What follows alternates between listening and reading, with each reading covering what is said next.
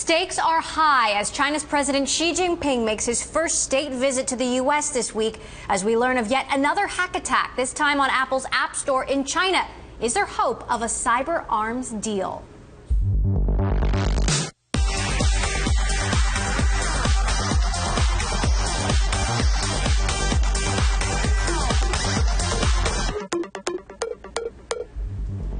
This is Bloomberg West. I'm Emily Chang. Coming up, Alibaba shares down today as the company ends its lockup and down 32% since the IPO. What's Yahoo's next move?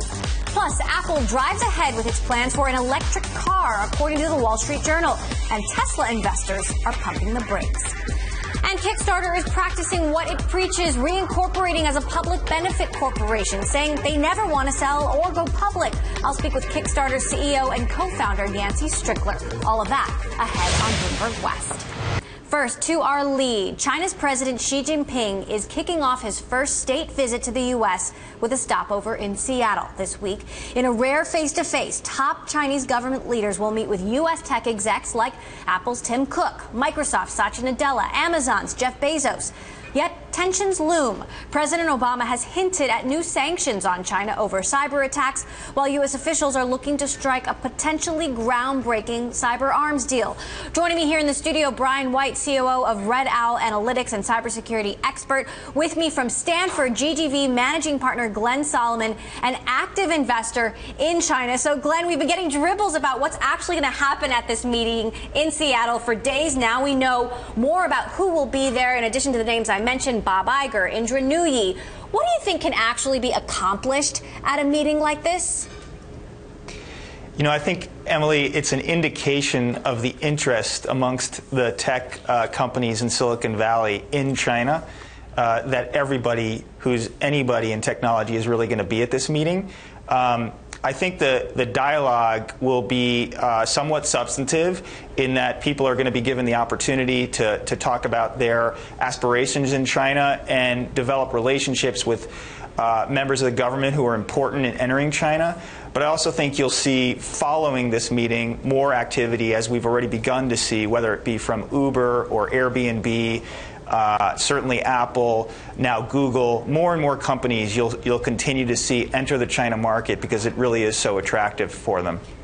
At the same time, Brian, the hack attacks keep coming. This potential cyber arms agreement that we're hearing U.S. officials talk about could potentially, prevent the Chinese or hinder the Chinese from hacking critical infrastructure, but it would have nothing to do with the theft of intellectual property, which seems to be the most serious concern right now. How optimistic are you about an agreement like this, and what would it actually accomplish? Yeah, I think first it's fair to say that this is progress that they're even discussing cyber.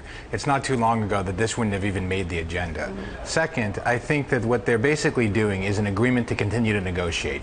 They're looking for some very early steps that indicate what they're willing to do. For example, China is perhaps going to say that they will not attack critical infrastructure, and we're going to put some rules in the road, basically some lanes about where fair play is. Because right now the key issue is that we have distinctions and differences on what is fair. We believe that you can engage in espionage for your government purpose, but not for commercial. And that's where the distinction with China remains. But why bother at all, Glenn, for example, if businesses right now are the ones that are the most vulnerable to hack attacks coming from China? Well, I think when you talk about cyber security and cyber attacks, you need to distinguish between state-sponsored activity and commercial activity. So in the state-sponsored world, it's fair to say that governments all over the globe are perpetrating cyber activity, whether it be our government here in the U.S. or the Chinese government or governments from all major regions of the world. You're seeing lots of state-sponsored activity underway, and there are legitimate, quote-unquote, legitimate purposes, espionage, and maybe there will be rules of the road that'll be established in agreements like the one that hopefully will come from the conversations underway between Xi and Obama.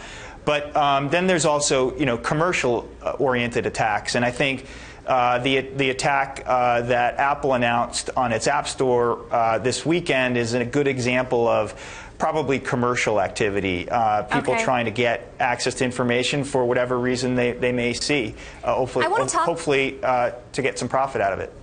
Brian, I want to talk to you a little bit more about this Apple hack attack that we saw over the weekend, a first-of-its-kind hack where they hacked the App Store in China, and specifically apps like WeChat, Didi Kuai, huge apps, and Chinese companies, no less. What do you make of this happening? How significant is it? Well, first, we don't know who did it. But second, I think it's significant, and what it demonstrates is that they were able to find a way in. And this one was quite ingenious in that they had the ability to actually demonstrate advertising that you could get an access of Xcode through Baidu, and they were able to convince people to go there because it's easier to access than via directly from Apple. And then when they loaded up these new apps into the Apple Store, Apple did not catch that these were running fraudulent code.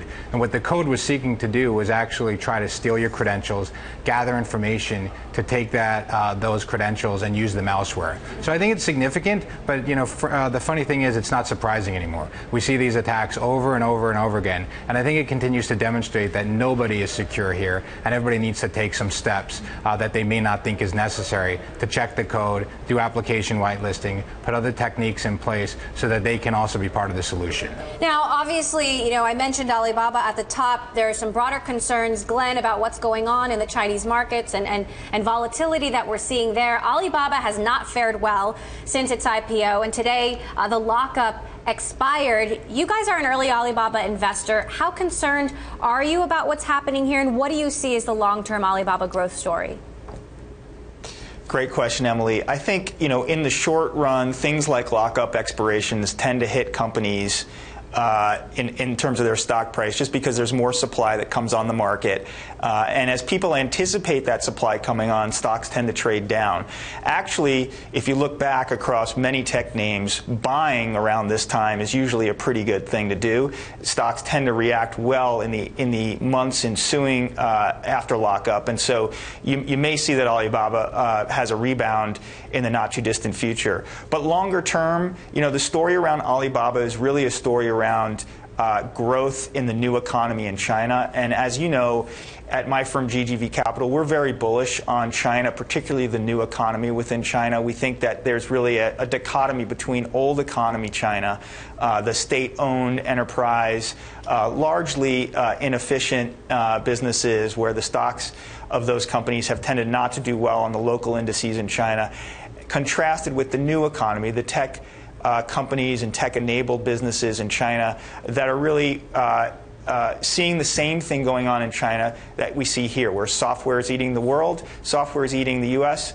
in many traditional industries, and the same things going on in China. So we're bullish long-term on that continuing to be the case, and we think Alibaba is a beneficiary of that long-term as well. And quick last question, Glenn. Obviously, Yahoo is sitting on a huge stake, and there are some questions about how it would be taxed. But what do you think Yahoo's next move is here? We have 30 seconds. So, look, Yahoo is really a very interesting business. It's mostly a tracking stock for Alibaba these days, and because there's now some glimmer of hope that Yahoo shareholders will be able to get access to that Alibaba stake, perhaps in a more tax-favorable way. You're seeing Yahoo react positively to that news. But I think long-term, Yahoo is in a very difficult position with respect to their underlying business. Lots of execs have been leaving and thinking about leaving. I just don't see a great way out for Yahoo as a company, their stake in Alibaba notwithstanding. All right. Kathy Savitt recently left Yahoo, their former CMO. Glenn Solomon, partner at GGV, thanks so much for joining us. Brian White of RedOwl Analytics. We'll be watching to see how this meeting in Seattle progresses. Now, news just out that Scott Walker is quitting the presidential race, according to the New York Times. That could potentially help out another Republican candidate. A new CNN poll shows that former Hewlett-Packard CEO Carly Fiorina has vaulted into second place with 15% of the vote. That is up from 3% in September. But her business record remains a serious sticking point. With Fiorina at the helm of HP, the company lost over half its value, and 30,000 people were laid off. Fiorina disputes just how bad her tenure was and points to the support of Silicon Valley multi-millionaire venture capitalist Tom Perkins, who was on the board of HP during that time. Perkins took out a full-page ad in the New York Times to defend her record at HP, calling Fiorina an excellent CEO. But is Tom Perkins really the guy Fiorina wants making the case for her to be president? You may remember him as the guy who compared the, quote, war on the 1% to the persecution of Jews in Nazi Germany last year. I spoke to him about that comparison. Let's take a listen. Let the rich do what the rich do, which is get richer, but along the way, they bring everybody else with them when the system is working. Now, you are a multimillionaire. No, I'm not a billionaire. I'm a multimillionaire. I said multimillionaire. I've created some billionaires, but I unfortunately am not one. You have owned fancy yachts, fancy cars, and underwater submersible. Airplane. Underwater airplane. I saw it. It's basically an airplane that flies underwater. Right. Do you worry at all that you are divorced from reality? Are you divorced from reality? I don't know if anybody can answer that. Truthfully, I don't think so. They got into a discussion about the idiocy of Rolex watches, and why does any man need a Rolex watch? And it's just a symbol of terrible values and et cetera, et cetera. Well, I think that's a little silly. This isn't a Rolex. I could buy a six-pack of Rolexes for this, but so what? Tom Perkins there, big backer of Carly Fiorina. Coming up, Kickstarter is saying no to profit over people. The crowdfunder CEO tells us why he's refocusing his mission next.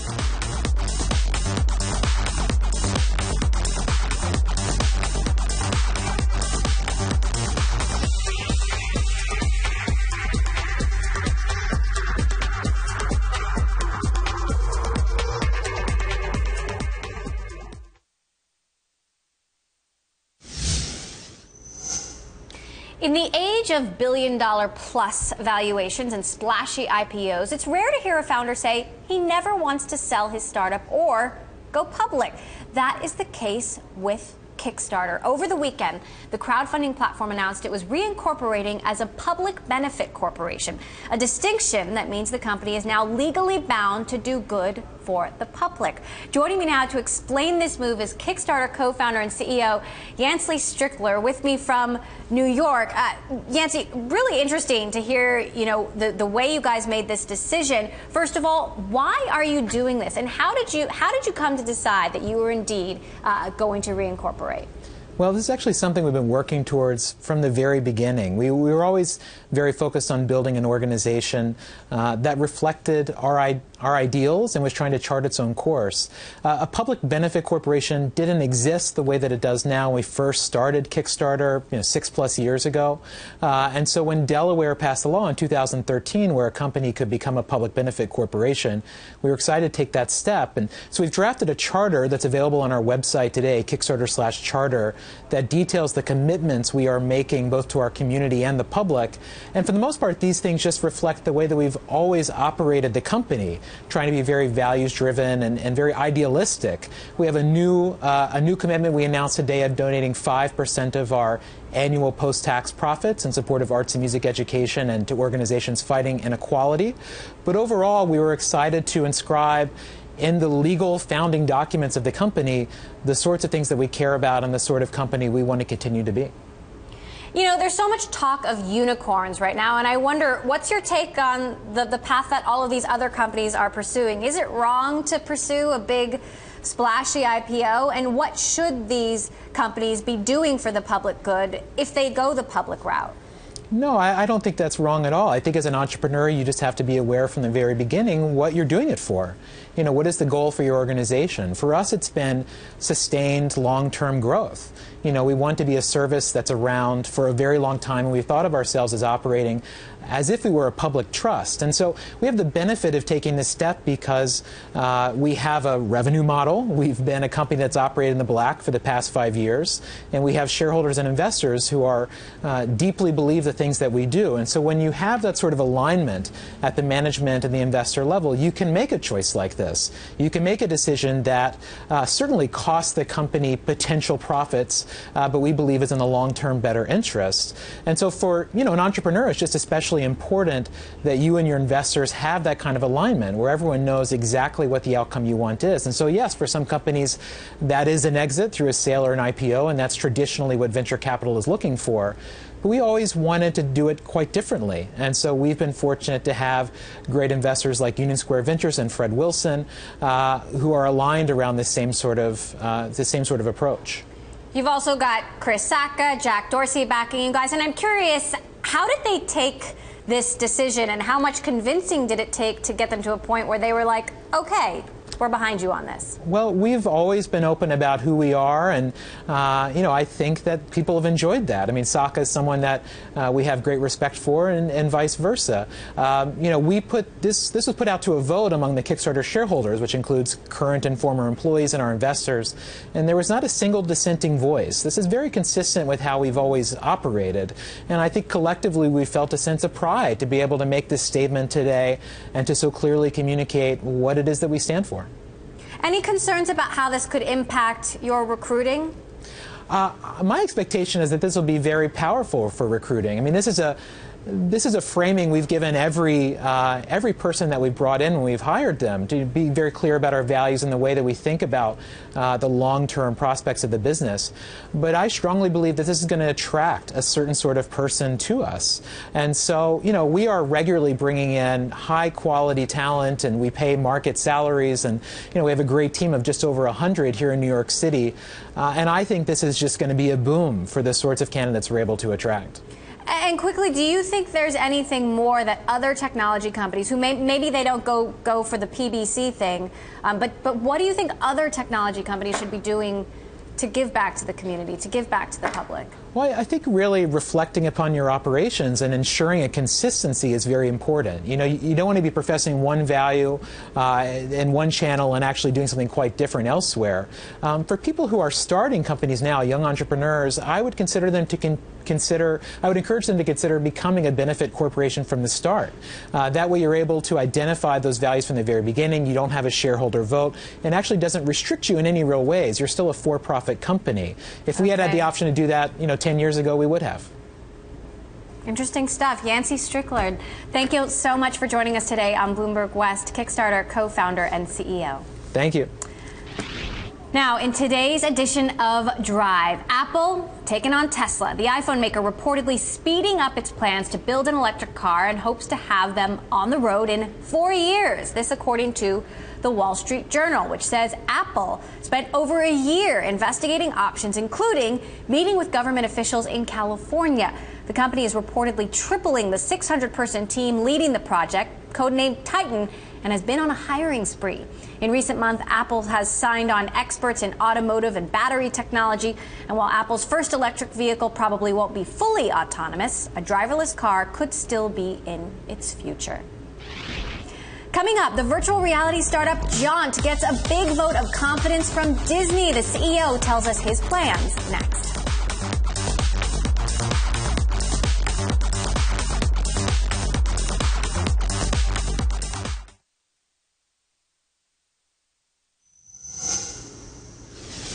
And it is time now for the Daily Bite, one number that tells a whole lot. And today's number is 14. That is the number of Emmy Awards HBO took home last night, giving it the title of undisputed winner among the networks.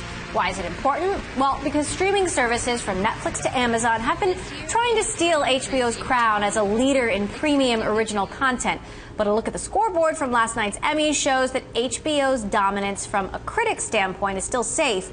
The closest runner-up in terms of trophies was Comedy Central with 4 awards. Staying in media, the cinematic virtual reality startup Jaunt has just raised an additional $65 million in funding led by Disney. The new cash brings Jaunt's total funding up to $100 million, giving it bragging rights as the most funded independent VR company to date. Joining me now to explain what he plans to do with the money, Jaunt founder and CEO Jens Christensen. Great to have you back here on the show, Jens. So what do you plan to do with this money now that the coffers are full? Well, basically, we're going to scale up operations. So we have a lot of pieces to Jaunt. So we have Jaunt Studios based down in LA that partners with the content creators. We have a hardware team that's built a Jaunt 1 camera that's a really advanced VR camera. And we do a lot of software, computational photography software and apps where you can consume the content. Now, you've done some interesting things to leverage your relationship with Disney, VR news dispatches from Syria, for example. What else will we see there? Well, so the first example was the Inside Syria piece that we did, where you can actually find yourself on the rooftop of Damascus. Now, going forward, we intend to do a lot of work with our partners, not just in news. We're very excited about storytelling in general, taking VR from being just an experiential experience, in essence, where you are, say, in a rooftop or inside a temple, to actually being part of a story and telling an entertaining story. And that's why the strategic round is important for us. So on that note of storytelling, what do you see as the biggest opportunity? Is it selling the hardware, selling the headset, or production, making original content? Well, there's going to be a whole ecosystem that's built up, and there are people who are going to sell headsets, people who are going to sell cameras, people who are going to essentially provide content and monetize that. And for us at Jaunt, the key is the content. We think as people really get the headsets, they're going to want to go and explore. They're going to try games. They're going to want cat videos in VR, and they're going to want high-end content. And where we fit in is really on the high-end side, delivering high-end content to consumers. So you've got Jaunt Studios. Oculus, for example, has Story Studio. How is your company and your technology different from what Oculus has to offer? Right, so the key of what we do is live action VR. We call it cinematic VR, and it's recorded with a camera as opposed to CG or animation. And that's really one of the key differences. The other key difference is that we partner with the creative community. That is, we don't have the creatives in-house, but we work with media companies, with independent film studios, with brands, with independent filmmakers to create content. And your hardware that's available to partners. Do you see making that commercially available? I think eventually will be. Right now it's very high-end, very expensive, custom-made hardware that we're making it available to our partners. And quickly, when will VR be mainstream? I mean, how many years are we talking here? Oh, I think maybe next year. As early as next year? Well, you're going to have tremendous headsets coming online. The HTC Vive, Facebook Oculus Rift is coming online with their consumer versions. Sony PlayStation VR is coming. I mean, once all these headsets are in place, we think it's going to go mainstream. Wow, I'm going to hold you to that. All right. Jaunt CEO Jens Christensen, thanks so much for joining us today here. Thank you so much. On Bloomberg West. Hear that? Next year, VR, mainstream. That does it for this edition of Bloomberg West. Tomorrow on the show, we'll bring you the winner of this year's Google Science Fair. You do not want to miss it. More on that breaking news about Scott Walker coming up.